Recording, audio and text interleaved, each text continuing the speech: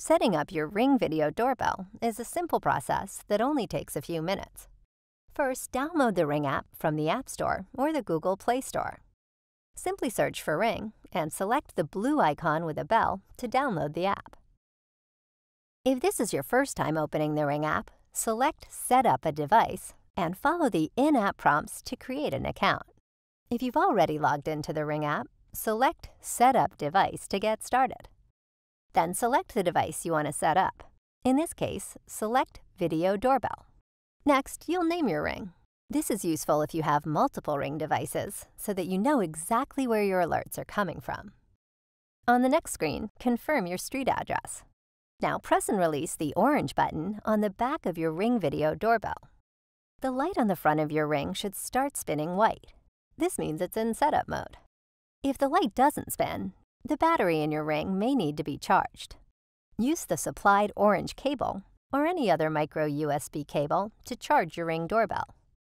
Charge Ring by plugging it into a USB outlet. A wall outlet will charge your Ring faster than the USB ports on your computer, but either will work. Keep your Ring plugged in until the light on the front is a complete blue circle. This means it's fully charged. Tap Continue in the app to resume setup. If you're on an Android device, it should automatically connect to the Wi-Fi signal broadcast by your Ring doorbell, in which case you can skip the next step. However, on some Android devices, you may need to leave the Ring app and manually connect to your Ring doorbell in your phone or tablet's Wi-Fi settings. If you're on an Android device and have trouble with this step, see our video on troubleshooting Ring setup on Android devices. If you're on an iPhone or iPad, you'll have to leave the Ring app to access your Wi-Fi settings. The easiest way to do this is by holding down the Home button and asking Siri for Wi-Fi settings. If you don't have Siri enabled, push the Home button to exit the Ring app, then look for the Settings app. Once in Settings, select Wi-Fi and look for the network that starts with Ring and a hyphen. Select it and wait for it to appear at the top of your screen with a check mark. Then return to the Ring app. Now the app will start scanning for your personal Wi-Fi networks. Select the network that you want your Ring doorbell to connect to.